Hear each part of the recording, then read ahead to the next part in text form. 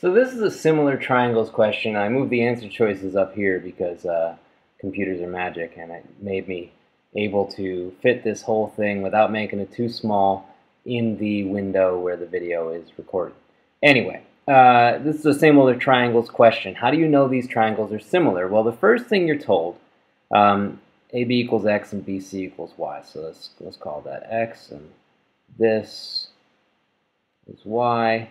And then you're told something very important. AB and MN are perpendicular to BC. So that means these are right triangles. Those are right angle markers. And that's how we know these are similar triangles, because ABC and MNC both have angle C. So now you've got right angles in both triangles and angle C in both triangles.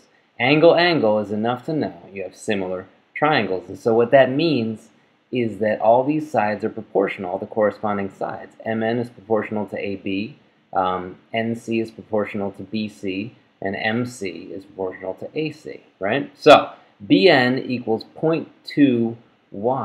Well, if BN is 0.2y, then NC is 0.8y.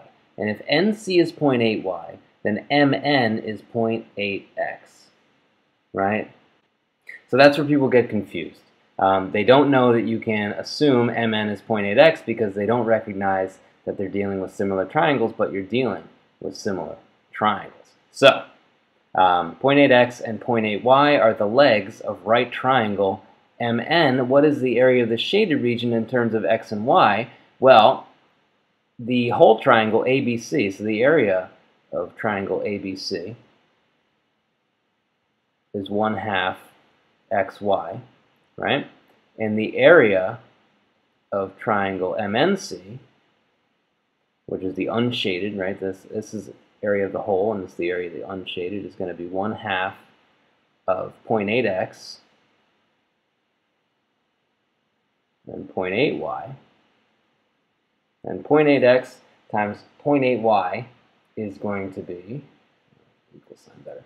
All right, so that's going to be 1/2 of 0.64 xy.